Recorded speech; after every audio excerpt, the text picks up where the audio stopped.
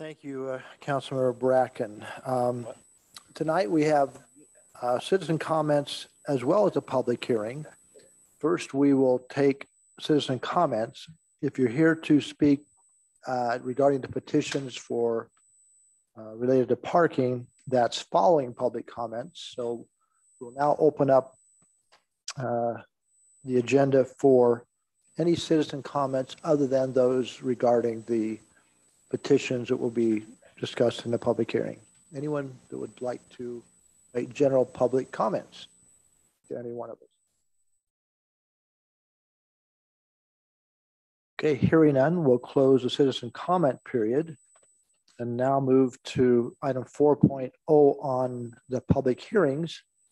And item 4.1 is an on-street parking permit petition for Canyon Center Parkway. Mike Johnson, our Economic Development Director. Mike, you want to introduce that? Yes, thank you, Mayor.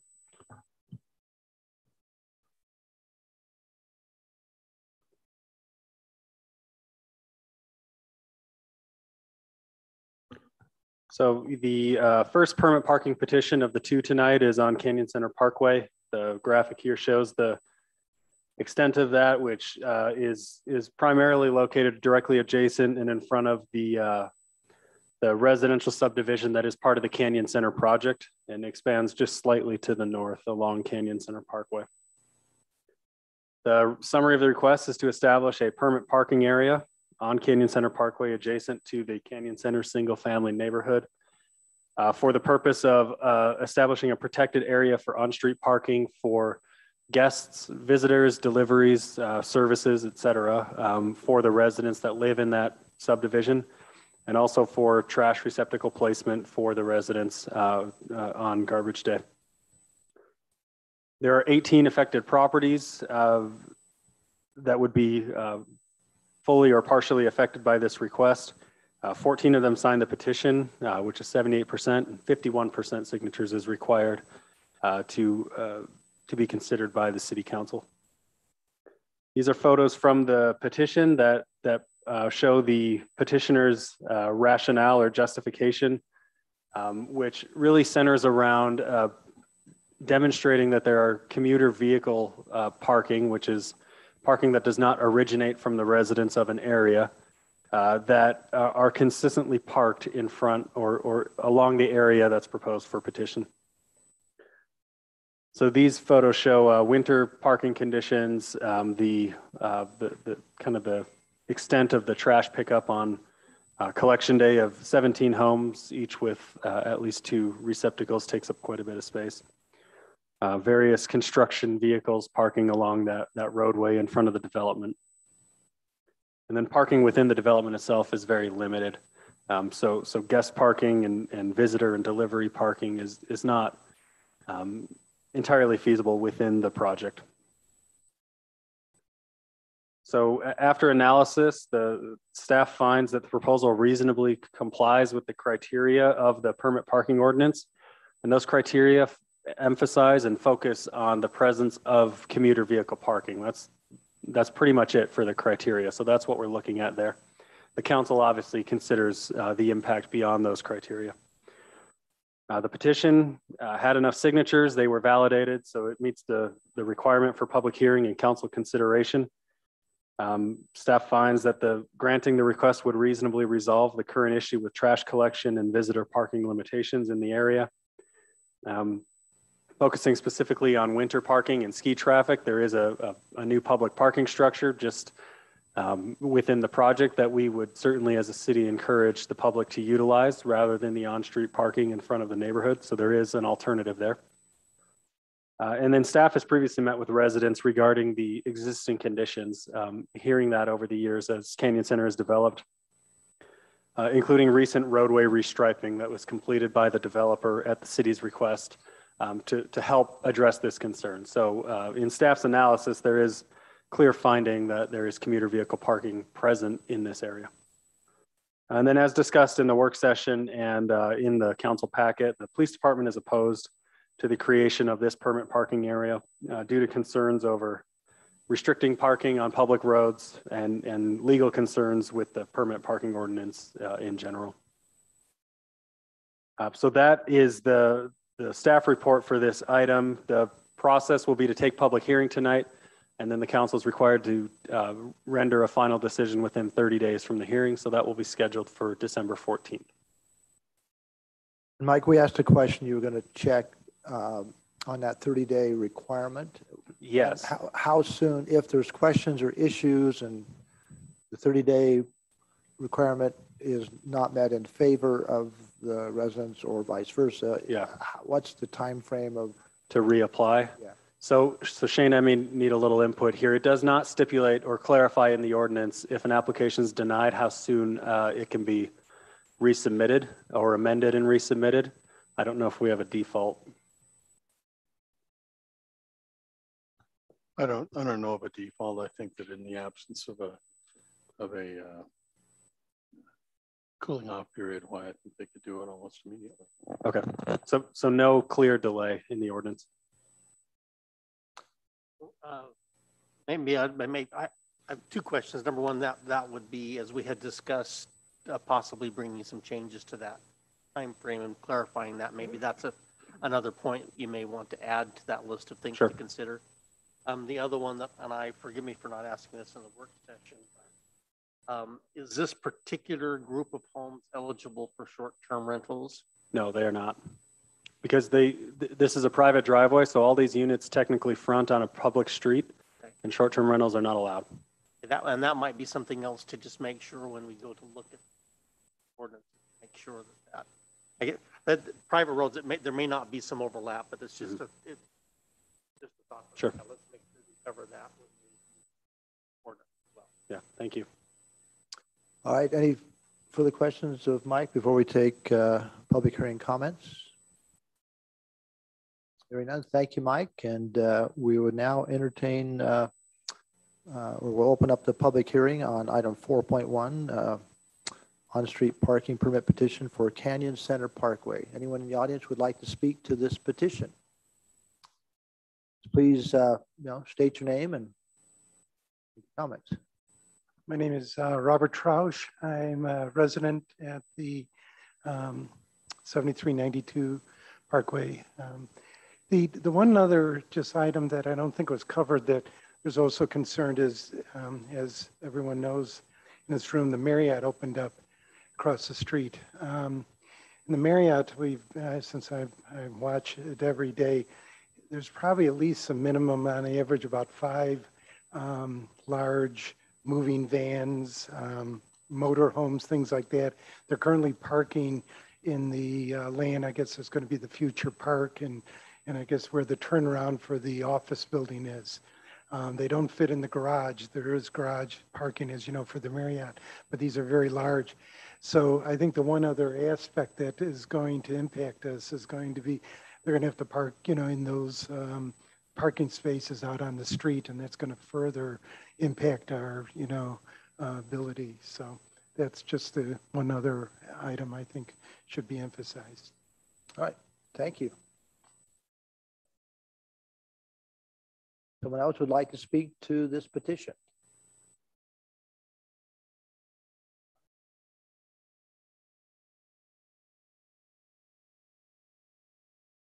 Hi, Mary Ellen Van Englenhoven.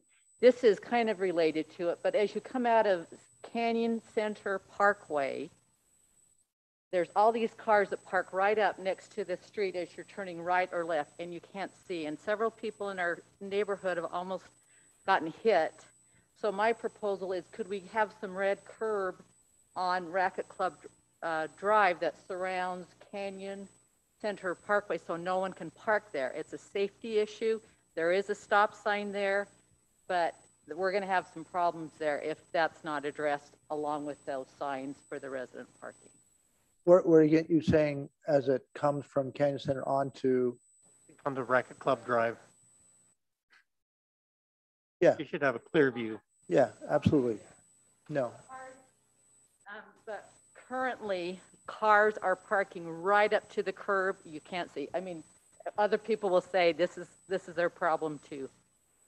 people like you who've lived there for a million years. Yeah, Experience that. Yeah. Yeah, and with all this influx of building in there and people traffic, it's just going to get worse. Good point. Thank you. Okay, thank you. Even though that's outside this petition, But it's right there. but it's related and we need to take note of that. Thank you. Welcome. Come on up. Hi, thanks. Brad McCleary. I'm from Canyon Center Parkway. I submitted the petition. And I just want to make one point as well. We did get the striping done. We appreciate that. All that, though, has since come off. It was, I don't know, it was the paint or what. So there's nothing there. There's no crosswalk. There's no anything there to designate that it shouldn't be somewhere where someone parks. I mean, besides the commuters and when other people are there, one of the bigger concerns too is like we have nowhere to have our garbage picked up. You can't pull a truck into the complex, pick it up and, you know, have it serviced. So for us, I don't know where else we're going to do it or how that's going to work. Right. So anyway, thank you. Oh, that's a very valid point, and the pictures demonstrate that. So appreciate that. Other comments regarding this petition?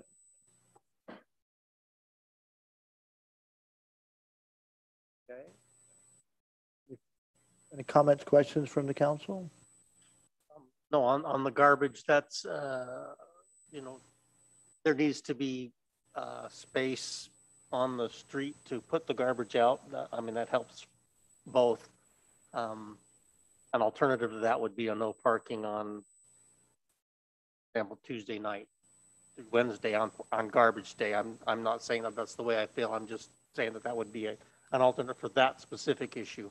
So we have a fire hydrant right there too, somewhere, I remember. Yeah, there's 34 garbage cans. If any of them have the extra services, that can be a lot, and it will take that whole area. So, at least speaking my due diligence from the Wasatch Front Waste and Recycling Board. Yeah. Tim, go ahead.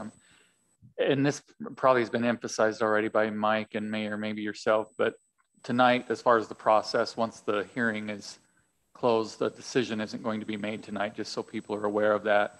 It will come most likely at the next meeting for a decision. We have to hold the hearing and then deliberate and have a decision at a different time. I just want to make sure that was clear. Yep, and that's why we have the 30-day issue, but appreciate that clarification. And I appreciate staff's thoroughness in identifying the parameters set forth in the ordinance and the fact this petition generally meets those conditions. Now it'll be up to the council to see if there's any other mitigating circumstances that they want to fully understand. But I think taking the public comment, staff's information that's been shared with us, I'm impacted or not impacted, but I feel the challenge of having so many non-residents parking in that area. We do have precedents set for the same issue on Ferguson Canyon near the rec center.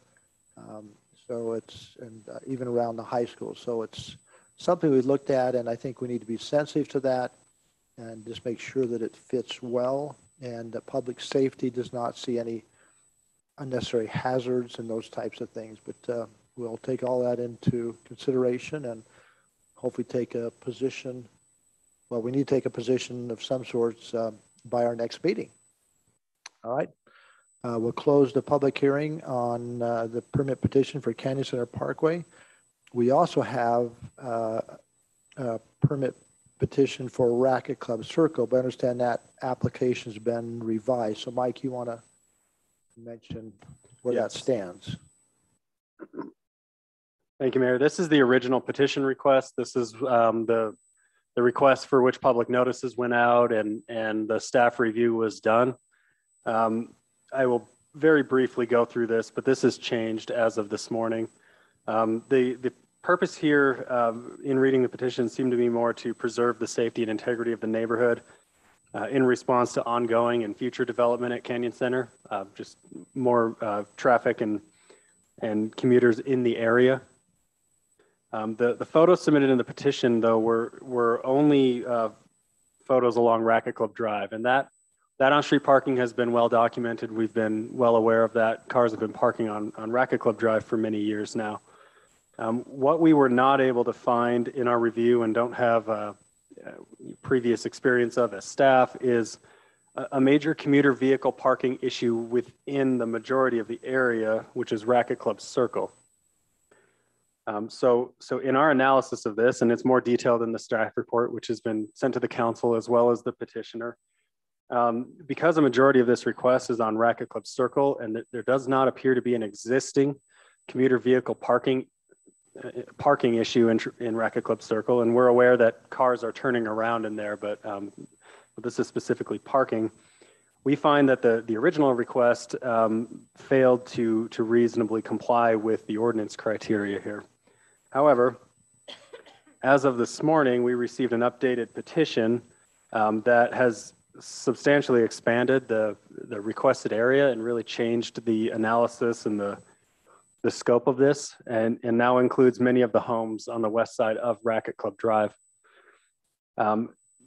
Because we just received this morning, we obviously didn't have time to do a full review of this, to verify the new signatures received and to notice the new affected property owners for tonight.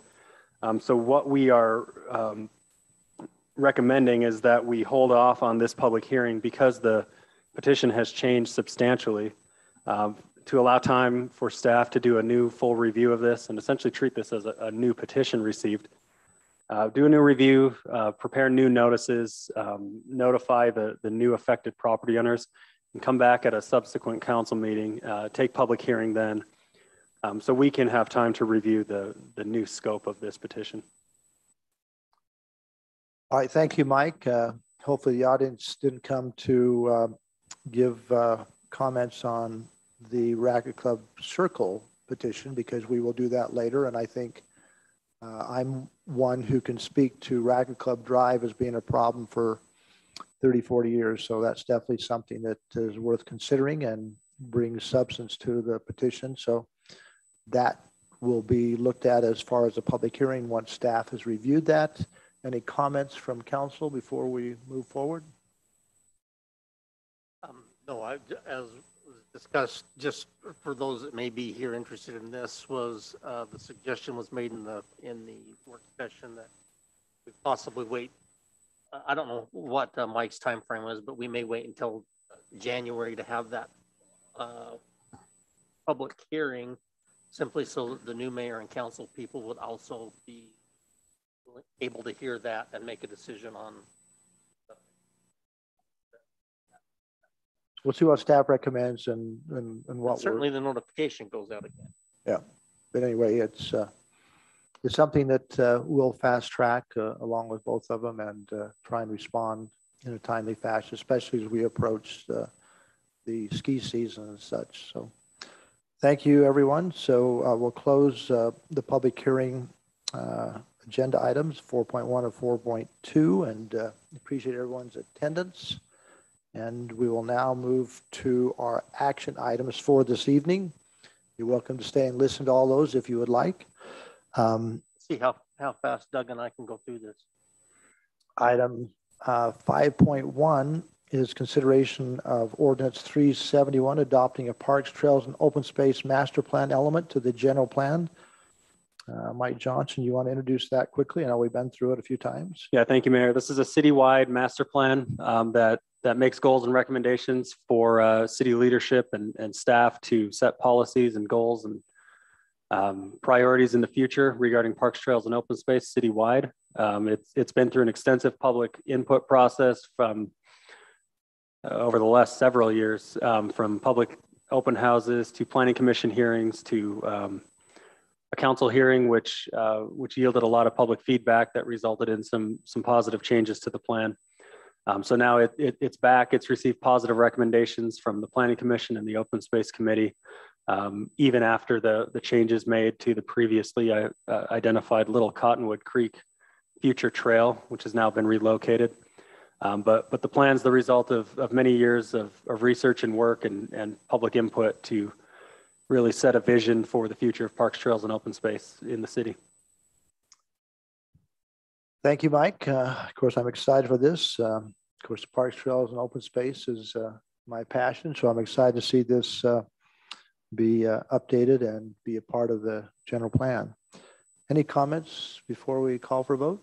I appreciate the adjustments made to that, that little Cottonwood Creek Trail was right through District 2 and 1. And so I appreciate the addition there in response to public input. And I would move that we approve orders 371. Okay, it's been moved by Councilmember Bracken. Do we have a second? I'd second that, Mayor. And second by Councilor Peterson. Any final comments? I'd like to thank the planning for making those changes as well. I think it's a good plan to get it where it's more likely to get there sooner on that new pathway, and it's probably one of the things that I've received the most phone calls on was that trail original proposal, and I'm so grateful that that the changes were made. Thanks so much. All right, I'll call for the vote. Councilor Peterson. Yes. Councilor Bracken. Yes. And I will vote yes, and Council members Bruce and Michael are excused. The next item is 5.2, consideration of resolution 2021-56, approving entry into a consulting agreement with TO Engineers regarding stormwater system services analysis. Matt, you want to introduce that quickly? Yeah, Mayor and Council, this is phase one, if you will, of the investigation of our stormwater system. We've had this during our master planning study. Excuse me. One of the things that is identified is we have quite a few manholes that are covered, and we don't have a lot of good survey data on those manholes that we have available in order to develop a stormwater model. So this is the first phase of that. And this funding is from the Recovery Act money, as you are aware. And we are recommending approval with TO Engineers to begin that process. All right, thank you, Matt. Any final comments, questions of Matt? I know we've discussed this in our work session. Raising manholes is something we've been doing since incorporation of the city. I think we've got about 800 done. We have a couple hundred more to go. So it's certainly good to have access to the system. Would move we approve resolution 2021. It's moved by Councilor Bracken. Do we have a second? I'll second that. Second by Councilmember Peterson. Any final comments? I'll call for the vote. Councilmember Peterson. Yes. Councilmember Bracken. Yes. And I will vote yes. And Councilmember Bruce and Michael are excused.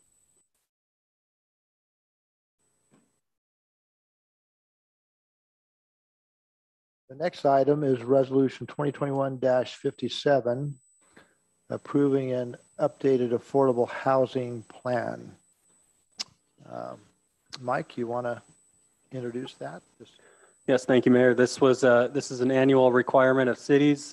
We adopted an affordable housing master plan in 2019, and then every year we're required to provide updated community housing information, including housing supply, housing demand, median income, a 5-year outlook on rental properties within affordability bands.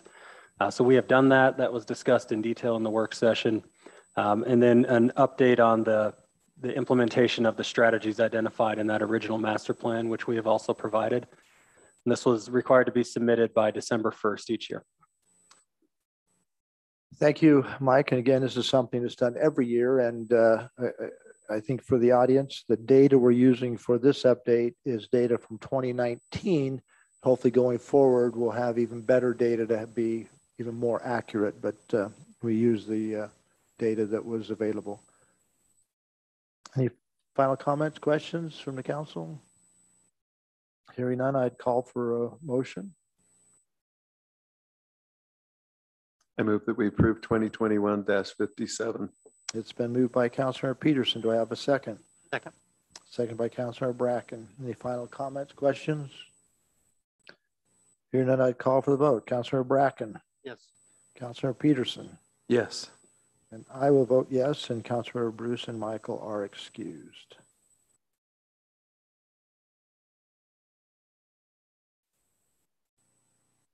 Next item is 5.4, consideration of a resolution 2021-58, appointments to the Arts Council. City Manager Tim T, you want to introduce those two names? Sure.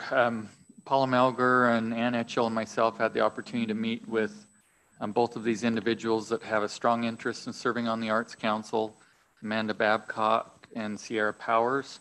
And we feel like their background and their time in our community, including the background of living in the community and the things that they can bring forward to the board, will really add value. So I'm recommending approval of appointing both of these two individuals, and we're excited to have them on board. Thank you, Tim. And the city has, of course, several committees and staffed with a lot of excellent and talented volunteers from our city. So we're excited to include a couple more. Any final questions, comments from the council?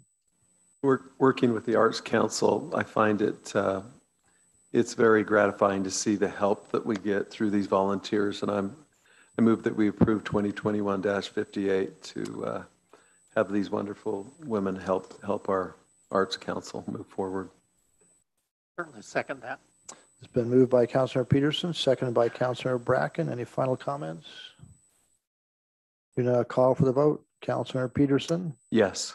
Councilor Bracken? Yes. And I will vote yes. Next item is Resolution 2021-59, approving entry into an agreement with Salt Lake County for Tier 2 ZAP funding. I think that's for the Arts Council, and it's for $14,000, something that we do each year, and we're always looking for outside resources to help our city. Any questions or comments regarding that resolution accepting those funds?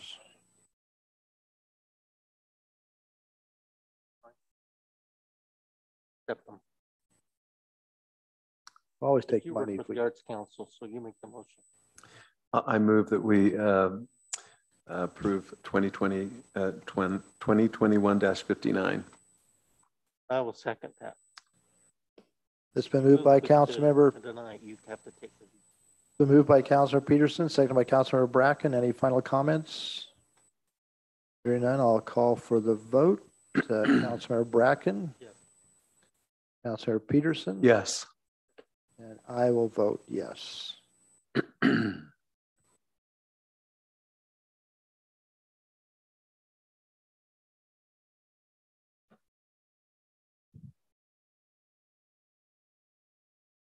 The next item of business is item 5.6, consideration resolution 2021 accepting requests for indemnification. Shane, do you want to introduce that, please? Sure. A lawsuit in federal court was filed against 3 Cottonwood Heights Police Department officers in late October concerning their response to a domestic disturbance in the city in December of 2019, I think it was a couple of years ago. Under the Governmental Immunity Act of Utah, city employees who are sued concerning the performance of their functions, their job functions, have the right to request defense and indemnity from the city. And so that has happened here. These 3 officers have all filed requests for defense and indemnity with the city, which the city is required to accept unless the city is sure that the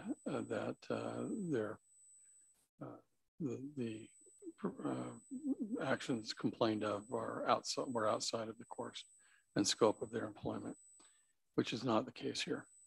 So in this case, as is the city's habit, I'm suggesting that the council approve these requests for defense and indemnity but with a reservation of rights, which is customary, to the effect that if the city subsequently determines that these officers were acting outside of the scope of their employment, then the city can withdraw its defense and indemnity in the case.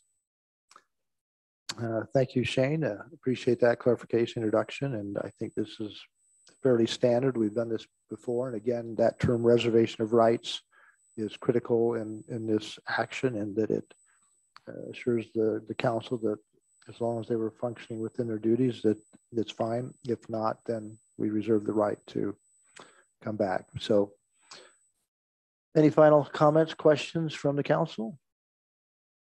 No, I'd approve resolution 2021-60. It's been moved by Councilmember Bracken. Do I have a second? It's been moved and seconded. Any final comments? Hearing none, I'll call for the vote. Councilmember Bracken. Yes. Councilmember Peterson. Yes. And I will vote yes. And Councilmember Bruce and Michael are excused.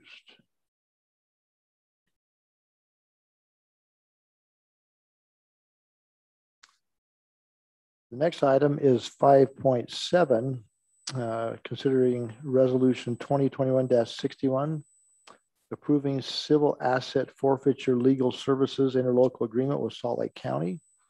And is that Shane or Robbie who's going to introduce this?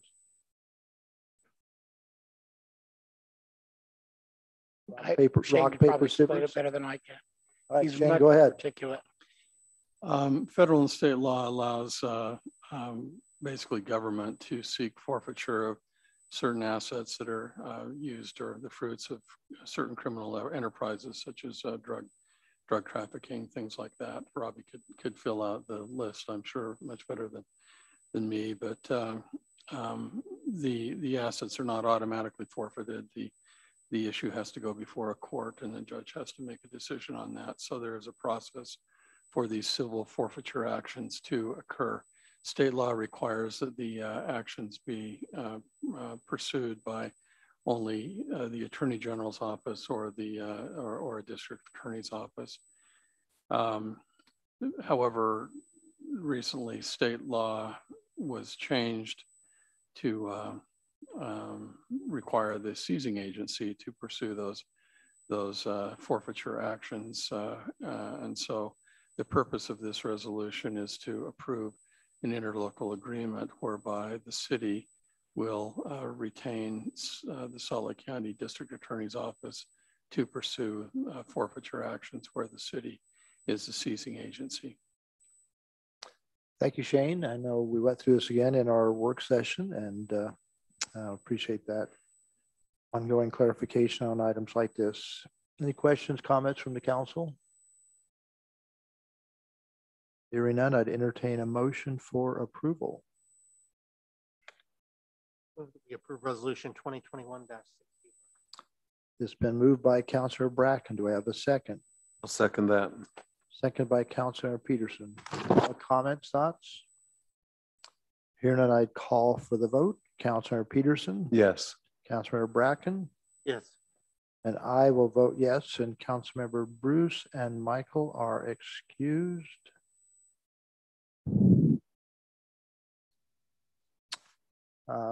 Referring to the agenda, it says on the agenda that we have a consent calendar. Those minutes are not ready, so we'll move that to our next meeting. Any final comments, thoughts from the council? Hearing none, I would entertain a motion to adjourn and send you home. Or you can stay here. I would like to second that, Mayor. Did I hear a motion? I'll move that we adjourn. Adjourn? I'll second.